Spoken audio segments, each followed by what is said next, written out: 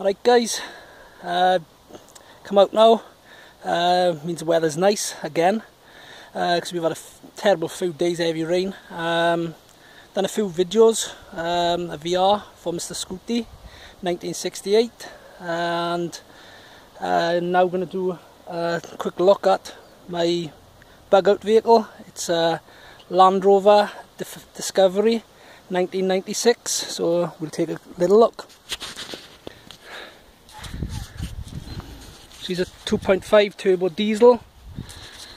She's been modified for my needs. I do a bit of off-roading.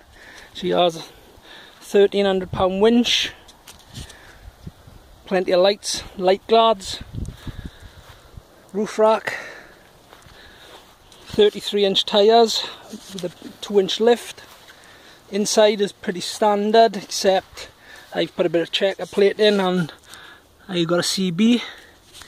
Apart from that, the rest is standard.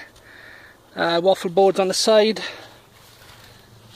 In the back, I've kitted it out for off-roading and various other things. I have a 1800 watt inverter that if ever the electric goes out, I can still use my truck as a backup generator to power my fridge freezer in my home.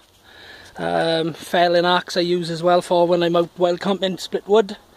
If I take my truck, I have various bits and pieces at the top for wild camping and in case I ever get stuck anywhere, which with this truck is very unlikely. The old chainsaw and Ivis jacket, spare fuel, a new battery I got to put on because my winch battery's knackered. In here, it's various bits and pieces, some tools, duct tape, bits and pieces of food, tin stuff. Underneath the shelf I have petrol for the chainsaw and my tool set. On this side